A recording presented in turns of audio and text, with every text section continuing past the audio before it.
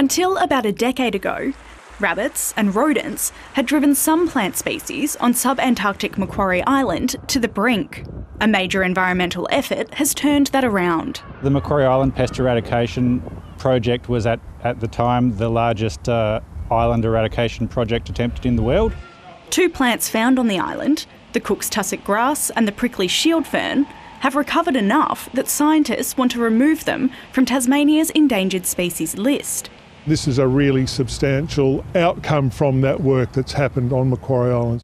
A third plant, the shade plantain, found on mainland Tasmania, is also recommended for delisting. Which is a native herb, perennial herb, and it has been removed because it's actually found to be pretty robust.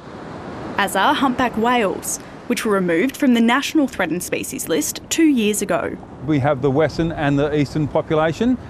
Combined, they're both well and truly in excess of 40,000, and they're continuing to recover at the highest rate possible.